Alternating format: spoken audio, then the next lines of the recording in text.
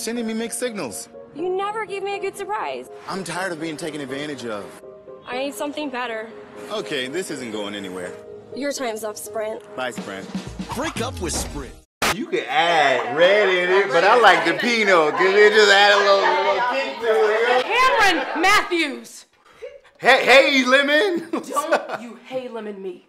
Here is my PowerPoint presentation. You have a PowerPoint presentation. Yeah, should I have told you about that? It's fine.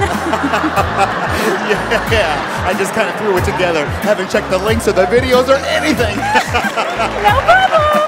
You know, the moment I graduate, I'll have a cushy job, probably make over $300,000. I'll probably pay this off in like 2 weeks. Not so common sense.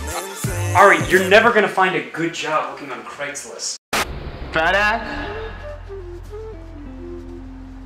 Nice fat ass, though. I really like your top knot. Thanks, made it myself. Yeah, you know.